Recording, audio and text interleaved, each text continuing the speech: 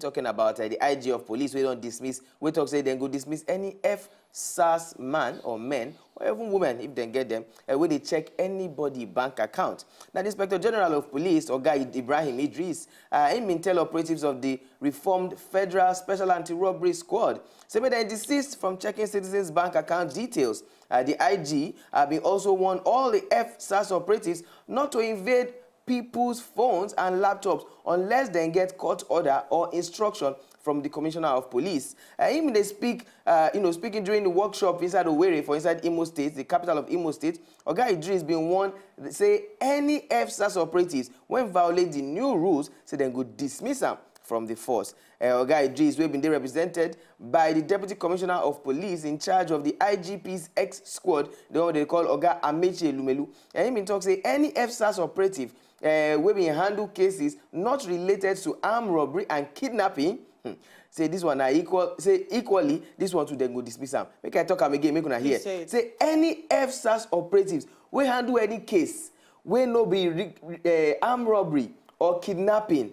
Say F-Sars operatives, your own job no be to stand for road, they do stop and search. Say your own job no be to stand for road, they check person way bad punk. Say your own job no be to stand for road to check who do dada, abi who paint in hair. Say na Yahoo boy, abi no be Yahoo boy. Say if no be armed robbery or kidnapping, and the bab you say na the work where you go do with that, say that one self, they fit dismiss the person. No.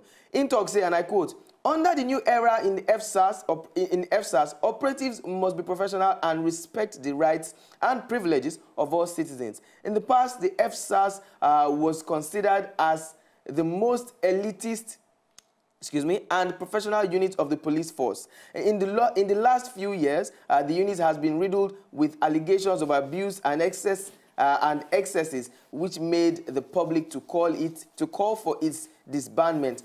Under the reformed F-Sars, it is illegal to search suspects' phones, computers, or inquire about their bank details without proper authorization. Henceforth, F-Sars commanders must get directives from the Commissioner of Police before invading people's privacy. Any officer who disobeys will be dismissed. And he also talks, say, the police boss, that's the Oga of Police, Oga Idris, he also talks, say, all operatives of the F-Sars will undergo medical evaluation in order to guarantee their mental, psychological, and emotional condition. So in a situation where SARS or F-Sars, because like I said, they get the federal one. Yeah, they get the federal. So it'd be like say the one in particular now is F-Sars. First of all, how do we identify the F-Sars from the regular SARS? That's one. Now, two, whose word will you hold as true in a situation where F-Sars they talk say, I'm not asked for a phone, but me will be victim talk say I ask for a phone. Unless we have at least for every SARS member who's going on F-Sars member who's going on operation, unless we have one person we get body camera. We never read that. Unless we have something that will give us evidence and not just mouth, not just word of mouth, because anybody fit change it. Very true. If you say now even the vehicle we get that camera, we there for there, we go the video everything where they happen. Unless we have something that will record the actions that have been taken by these SARS or F-Sars people, then it's just going to be your word against mine. If not F-Sars against the victim.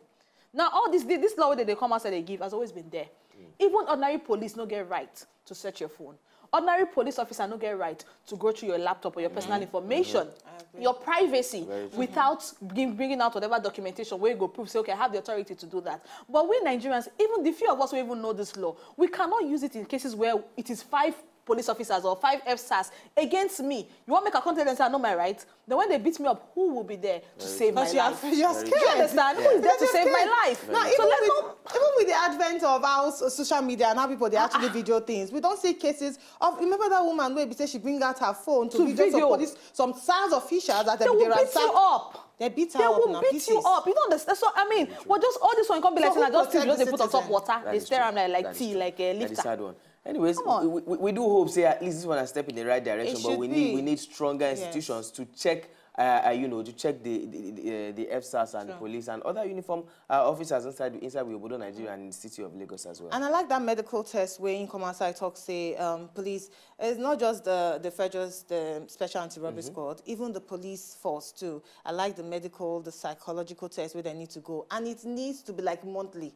For me, not be say quarterly, monthly. Our police officers need to go for psychological tests. At whose expense? Where the money they to do a monthly way? Well, it's supposed a part of the money where they take service the Nigerian police. Unfortunately, Wow. It should be. All this, there's a particular budget. Do you know that even the army gets gets their own medical team? Of course, The we get a police force should have its own medical particular part team. of our budget Wow. waiting Even for the police, military. for the military, and all. Yes. All these things supposed they infused inside this part of the budget. But We're all saying this. This is Nigeria. To enjoy more of these our Ogbonge videos when you just watch, press this button to subscribe on top of our YouTube page. You go love am.